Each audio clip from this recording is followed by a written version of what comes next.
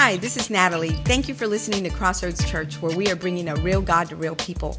I believe you'll be inspired by today's message.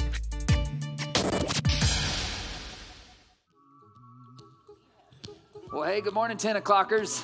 How are y'all? Good. Y'all have figured out this is the best service, right? That's right, 10 o'clock. Yeah. So don't tell the other services I said that. But, hey, I'm Joel. I'm the teaching guy here, and I'm honored to serve under our amazing senior pastors and also some of my favorite people, Marcus and Natalie Avalos. So we are continuing our series today in Philippians. The Summer of Joy is based on the book of Philippians. We're literally going through Philippians verse by verse, looking at what Paul had to say about joy. Paul wrote this book from a prison cell, and amazingly, it's a book about joy. The basic message of it is you can find joy no matter what your circumstances are. Real quick, before we jump into the message, we have a team leaving tomorrow from this church. They're going to be going to Honduras to be working with youth in Honduras. So that's right. Pray for them this week. Pray for Brandy, their fearless leader. So she's an old pro at this, right? You know, so as old of a pro as you can be at 19. How old is she? 20, something like that. So yeah, 24. Oh, sorry.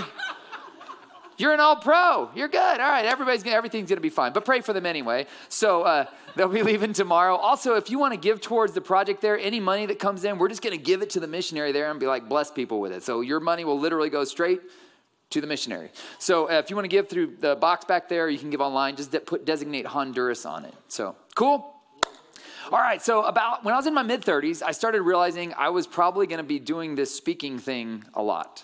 As much as I ran, I'm a pastor's kid, as much as I ran from being a pastor, it seemed to be hunting me down.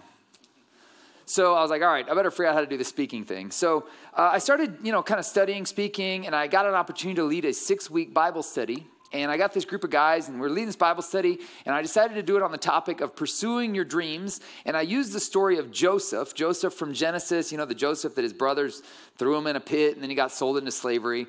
And I did this 6-week series on like what to do when God's given you a dream for your future. And it was a great series. There was one guy who was there every week, all 6 weeks of it, which I was totally impressed with. At the end of the series, he came up to me, and he's like, Joel, that was incredible. I just have a question. What do you do if you can't remember your dreams when you wake up in the morning? And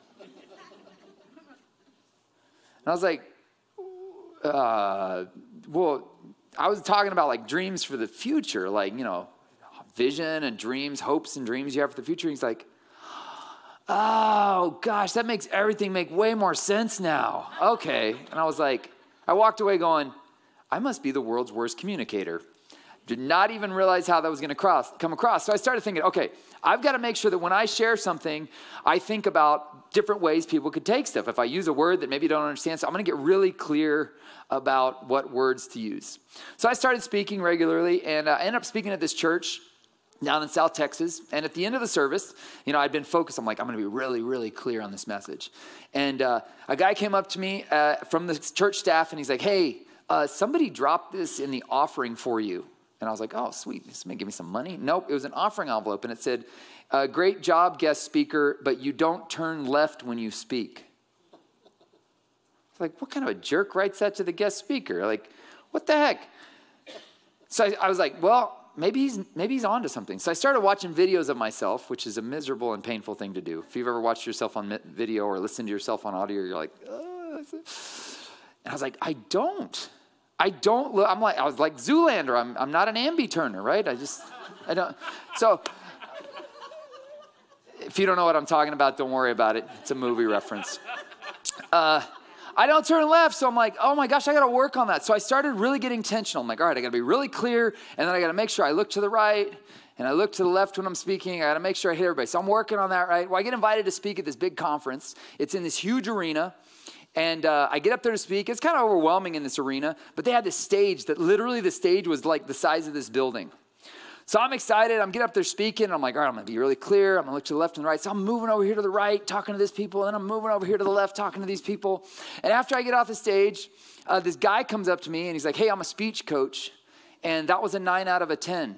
And I was like, thank you, I guess. 9 out of a 10. He's like, you want to know how to make it a 10? I said, yeah. And he goes, you got to stop moving so much, man. He said, you already talk too fast, which our brain can tolerate that if you didn't move so much, but we can't tolerate you like running all over the place. So he said, you got to pick a place and stand in the middle and then talk to the right and left. He's like, and then you can get away with talking fast. And I was like, all right. So all these people are just unsolicited. Like, I did not ask for their opinion on my talk. They just felt the need to share this with me. So I'm going along, I feel like I'm getting this thing down. I'm like, all right, I'm staying in one place, I'm talking, I'm learning how to do this stuff. And a friend of mine one day, I was talking to him, I was like, hey, what do you think of, am I getting better? And he's like, well, yeah. He's like, you're just too intense, man. I can't listen to you for very long. And I was like, what? He's like, yeah, it's like you talk about heavy stuff. He's like, you need to lighten it up a little bit, man. So I asked my wife. She's like, yeah, I agree. It's really intense. She's like, you gotta line up. So I'm like, all right, I'm gonna bring some humor into my talks. So I actually got a book about comedy, which my wife thought was ridiculous. She's like, you can't learn how to be funny. I was like, watch and learn. I'm gonna learn how to. So I'm reading this book. I started incorporating a little more humor into my talks, and I'm like, all right, I think I got this down. I'm standing here, I'm doing the making clear, blah, blah, blah. A few weeks ago, I get a message, Sunday night, I'm just minding my own business, I get this angry message from somebody that said, you joke too much. You've turned the church into a comedy club. He says, I can't respect you. And I was like, who is this guy? Like, what's going on here? But I got mad at first. And pro tip, if you ever have an issue with a pastor, do not bring it to him on Sunday if you want to be heard. Just a pro tip, all right? I know it's convenient for you on Sunday, and that's when you're mad, but save it for Wednesday, okay? Just a pro tip if you want to be heard. So, I'm like, what the heck? Like, who is this person? Didn't even know who the person was. But I thought, okay, am I making too many jokes in church? I'm evaluating it, And my conclusion I came to is I was like, man, you don't survive as long as I have in the church without having a good sense of humor. So I'm like, I'm going to stick with my jokes. And if people get offended, c'est la vie, whatever. Because here's the thing about church, y'all. If you haven't figured this out, you people be crazy. Christians are nuts. Even the ones that have been Christians for a long time, some of them are the weirdest ones. And sometimes, man, Christians, they'll get all mad and they think they got the Holy Ghost behind them, but they're like acting like a rabid raccoon, right? They get crazy, man, and they come at you and they're like, yeah, God, holy. And you're like, no, you're just angry. That's not the Holy Ghost, right? So anyways, my point with this is I have been trying to get better at speaking, right? And I've been trying to get better at it, but every time I think I'm there, I have to make an adjustment because somebody calls me out and says, you got off track a little bit here. And here's what I know about everybody in this room. You've got an area of your life that you're trying to get better in. You're trying to up your game. Maybe you're a dad and you're like, all right, I'm going to do this father thing. I'm going to get better at this. And I'm going to connect with my daughter. Like ever since she turned 13, that teen number, like I just don't understand my kid. Like I have to leave everything to my wife, but I'm going to do this. I'm going to try and be a dad. But every time you try and talk to your daughter, it just frustrates you. You're like, how can she think that way? Like, what's wrong with her? And then your wife calls you out and she's like, hey, you're not being a good dad. And you're like, and you're like, okay, all right. And you got to swing back in and try and correct yourself, right? Some of you, your moms, you got young kids. God bless you. You're like, all right, I'm not going to get mad this week. I'm not going to get mad when they do that thing. Right? No voy a tirar la chancla esta vez. So and you're like, all right. And then they do the thing. And you're like, and you want to just strangle them. You're like, I love them so much. But man, I brought them into the earth and I can take them out. Right? And you get frustrated because they do that thing and they're so rebellious. And you're like, and you're like, but I'm not going to get mad. And then you realize after you got mad, they go to bed and they're like sweet laying there as angels. And you're like, I shouldn't have got so mad, And you're like, and you correct yourself, right? And maybe for you, it's, you're trying to break a habit. Maybe you're drinking too much, right? You're drinking too much. People have been calling you out on it. You're like, I'm not going to drink so much. And then you find yourself Sunday night, had a little bit too much to drink. You're sending mean messages to Joelle. And it happens, right? And we find ourselves, people correct us. We correct ourselves. And but here's the thing. It's really easy to get super down on yourself. And you just go, man, I give up. I can never get this down. But here's my point this morning. The most important things in life are going to be the hardest, right? The important things are really hard to do. If it was easy, everybody'd be doing it, okay? But here's my point with that. Most of the greatest challenges in life aren't problems to be solved. They're tension points to be managed. We wish we could just go, all right, I got this part of my life fixed. I'm good at this now. I don't have to work on it. But you think, just when you think you got it down, something comes in and a curveball gets thrown and you're like, and somebody calls you out or you call yourself out or you feel guilty about it. She's like, I didn't get it right. My wife, when I was trying to explain this, she's like, that's not very clear. So I listened to my wife. So when I said it this way, she got it. She said, there's no autopilot in the Christian life. I took a sailing trip a few years ago with a bunch of guys, and my buddy took his boat, and we sailed from Key West down to the Dry Tortugas Islands. And he put the boat on autopilot, but he said, you stay here at the helm. And I was like, why? It's on autopilot. He's like, it doesn't matter if it's on autopilot. He says, because the currents can push it so hard off that you actually have to correct it before the autopilot can correct it. He also said, there's going to be stuff that we're in some really shallow water. And he's like, if you're not watching the depth meter, you could bottom out the boat. He's like, there may be logs in the way that the autopilot can't see. You've got to be watching ahead. There's no autopilot in life. You're constantly having to course correct. And that can be frustrating for us because we just want to get it set and go on autopilot. But we don't have that luxury because we're constantly struggling with this tension of life, of who we are right now versus who we want to believe that we could be. And what's even more challenging is we're struggling with who we are and what God says we could be. And it's not a problem to be solved. It's a tension point to be managed. So we're constantly having to self-correct. And you think you got it down over here, and then somebody calls you out, and you're like, all right, and you get back on track. And that is part of the journey of life. So Paul's talking about this. We're picking up in Philippians today, where he says this. He says, guys, dear friends, as you've always obeyed, not only in my presence, but now much more in my absence. He says something weird, okay? He says, continue to work out your salvation with fear and trembling. For it's God who works in you to will and to act in order to fulfill his good purpose. Now, this verse, in my humble opinion, is probably the most important verse in the entire book of Philippians. It's so important that Pastor Marcus and I have decided we're going to actually spend 2 weeks covering it, okay? So I'm going to set it up this morning. We're going to look specifically at this. First of all, work out your salvation. What does that mean? Because if you've been in church a while, you know, it's not by anything good, any of your works you've done that you get in the gate to salvation. It's all because Jesus came and paid the price you couldn't pay yourself. On your best day, you could not be good enough to get into heaven. And God knew that. So he sent his son Jesus and he said, Jesus is going to pay the price. And if you accept his gift, you're in the gate, your sins are forgiven. So he's not talking about working towards your salvation. What he's talking about is this process of salvation. And you go, process of salvation? I thought salvation was a one and done deal. Well, salvation has 3 elements to it, okay? There's going to be some theological terms. Don't get too hung up on the terms. Focus on the theme here, all right? There's 3 specific processes in the salvation process. The first is justification, okay? Justification is the one-time deal. The moment you confess that you don't have what it takes to get to heaven and you depend completely on Jesus to get all of your sins forgiven, you are justified. It's just as if I'd never sinned in God's eyes. Paul talks about that at the start of the book. He says, you guys, you're saints. And you go, what? I'm not a saint? And he says, yeah, you are. In God's eyes, you're a saint. And we talked about this the first week, that you don't do good works to become a saint. You do good works because you already are a saint in God's eyes. It's a whole different way of looking at things. God already approves of you because you've been justified. So this verse comes in, says this, therefore, since we've been justified by faith, we have peace with God.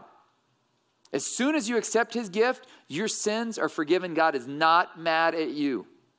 Your sins are forgiven. We have peace with God through our Lord Jesus Christ. It says through him, we've also obtained access by faith into the grace in which we stand right now. And we rejoice in the hope of the glory of God. That's the first step, justification. If you've accepted Christ, you've jumped up to the next stage. And this is the fun, not so fun part. Sanctification. This is the stage where God says, I'm going to take everything you are and I'm going to get it in line with what you could be. I'm going to push you to become all you could be. And this is the hard part. In fact, in 1 Thessalonians, it says this. It says, now may the God of peace himself sanctify you completely. And may your whole spirit and soul and body be kept blameless at the coming of our Lord Jesus Christ. What he's talking about here is the sanctification process. Because when you accept Christ, it says your spirit comes alive. It says you were dead in your sins and trespasses. But when you accept Christ, your spirit comes alive. The spirit is the deepest part of who you are. That's the part that's going to live on forever. And then it says, but also let your soul be sanctified. And your soul is made up. The Greek word soul is psyche, which is where we get our word psychology from. And the Greek word psychology encompasses your thoughts, your desires, and your emotions. And how many of you know that's the hardest thing to get in line? Because we've all got mindsets, mental blocks. We just can't get over stuff we learned growing up that's not even right. And you just can't get over it. Like, well, there's no way it could be that way. And people are saying, no, you're wrong about the way you see the world. No, the way I see the world is the right way. And the Proverbs, it says, every man's way seems right in his own eyes. Until somebody tells you you're not right. And you go, well, I don't like that. Yeah, but it's the reality of the situation. So we have to get our thoughts in line. We have to get our emotions in line. How many know that's hard? Every Monday morning I wake up and I feel like God has fallen off the throne.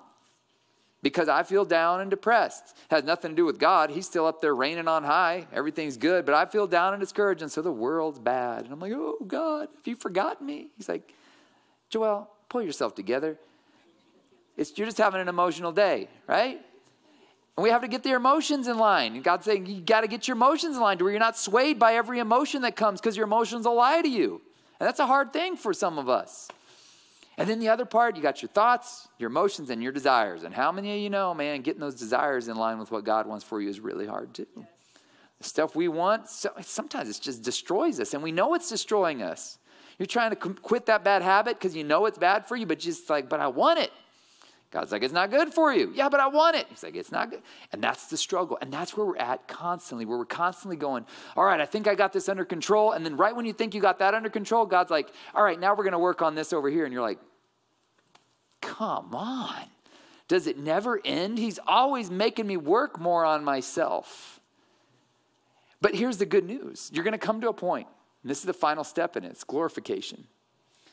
This is the moment. I love this verse. It says, beloved, this is John's writing. He says, beloved, we're God's children right now, and what we will be has not yet appeared. But we know that when he appears, we will be like him because we will see him as he is. He's saying right now, you're God's child. And I know you mess up, right?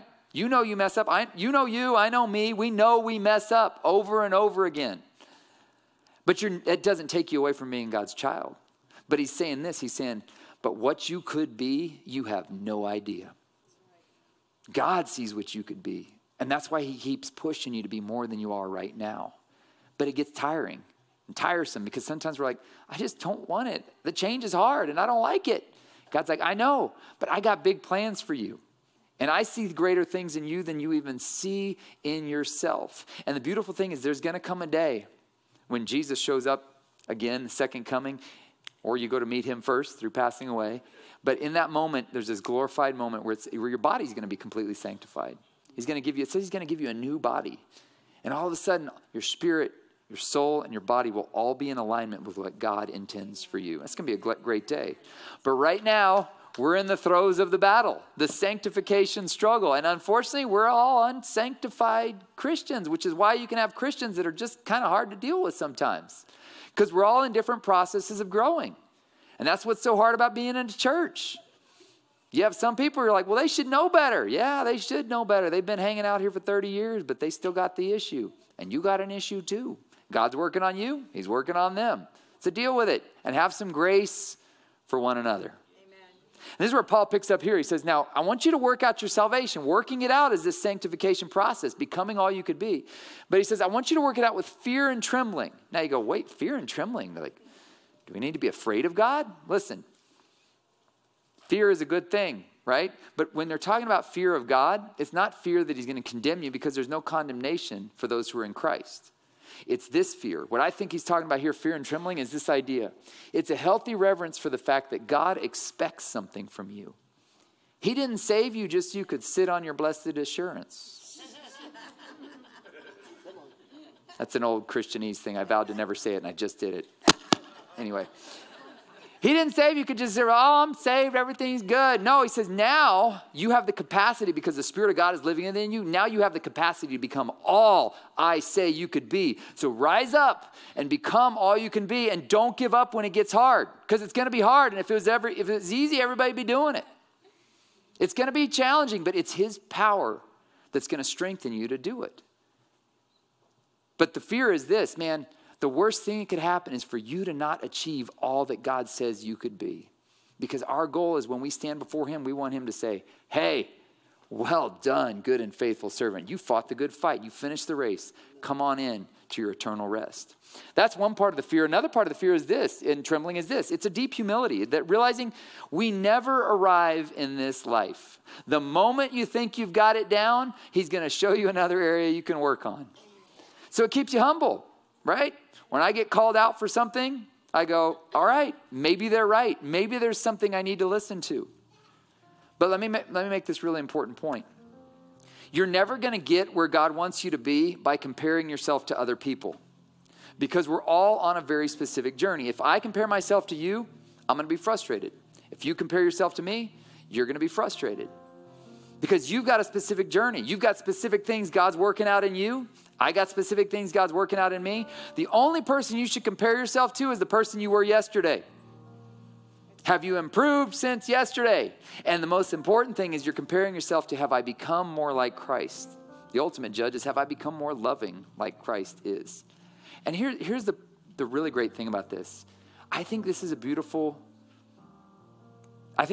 truth, because it gives us a lot of grace for ourselves. Because you fall short all the time. I fall short all the time. I get angry, I get frustrated, I get discouraged, I get anxious, and I know I'm not supposed to be all those things, but I still do it. But there's this realization that, you know what? God's using these things to make me who he wants me to be. And if I stay humble and realize I haven't arrived, but that's okay, God has grace for me. We sang, it's your breath in our lungs. In Genesis 2:7, it says, God breathed breath into the man that he had made from dirt. And my dad used to always tell me, he's like, hey, don't worry. God knows the raw material he's working with. You're just dirt. That's why he's gracious with us, right? He's gracious. And you need to be a little bit kinder to yourself from time to time, because some of you, you're so hard on yourself. And listen, you never compromise. You never settle. But you also need to remember, man, God's grace is what's going to get you through. So you need to have a little grace for yourself when you don't live up to your own standards. But don't ever give up, because here's my final point. You only fail if you quit. In this process that you're going through right now, it hurts. It's uncomfortable. God keeps squeezing stuff out of you. You're like, I thought we were done with this. And he's like, nah, there's way more I got for you. And you're like, I don't like this. And he's like, I know, but it's going to be good for you in the end. And every little bit he squeezes out of you, he's making you better and more who he knows you could be. And the only way you fail is if you quit. That's right. And you say, I can't do this anymore. And listen, you can't do this. But Christ in you is the one who's going to give you the power to do this. So tomorrow morning, when you feel this strong desire to pull up the chancla and throw it across the room, take a deep breath. Say, Lord, I know you're using these kids to sanctify me. Thank you, Jesus. When your husband ticks you off, when your wife ticks you off, when your teenage daughter ticks you off, you go, thank you, Jesus, I'm being sanctified. And you give thanks to the Lord because, man, he's pulling something out of you you don't even see in yourself. And he who began a good work in you will be faithful to complete it. So trust the process and don't give up. Stay in the fight. Let's not grow weary in doing good, for you will reap a harvest at the right time if you don't give up. Stay in it. He's working through all the stuff you're going through right now. Even though it feels like sometimes he's abandoned you, he hasn't abandoned you. He's working right through the middle of all of those struggles. You guys receive that? Let me pray for you. Father, we thank you that you are the one who's working in us to will and to act according to your good pleasure. So I pray for those that right now, man, they're feeling the crunch of life. Maybe they're feeling a habit that they just seem like they can't beat. Lord, I pray that today they would lean into you for the power to do that. You are sanctifying us. You are making us into glorious, amazing people that you intended us to be. So I pray for anyone this morning, Lord, whatever it's a relational challenge or whatever the challenge they're going through, maybe it's their own sense of self-worth, Lord. I pray that you would just speak to them in a very unique way and remind them that you're in their corner, you're fighting for them, and they can depend on you for the strength they need to get through what you're allowing them to go through to strengthen them. If you're here this morning, you've not given your life to Jesus, that's the first step, that getting justified by God's grace. I'm going to say a prayer in a second. If you say this prayer and you mean it in your heart, God is going to come and forgive all your sin. He's going to transfer you out of the kingdom of darkness and set you up in eternity with him. It starts when we say this prayer. Let's all say it together. Lord Jesus, we repent of our sin. We turn from our way. We turn to your way. Help us walk in your truth. Amen. Hey, if you just said that prayer, welcome to the kingdom of God. We got some resources for you back there under the Do It Again sign. Man, you guys stay encouraged this week. Don't give up. Stay in the fight. There's good stuff ahead. Be blessed. You're dismissed. If you are ever in the Seguin area, come visit us on Sunday mornings at 9 or 11 a.m. Or you can just download our app and receive our weekly messages right to your phone. Just text CC Seguin to 77977 and click on the link that you receive. May the remainder of your week be enriched with God's favor and blessings.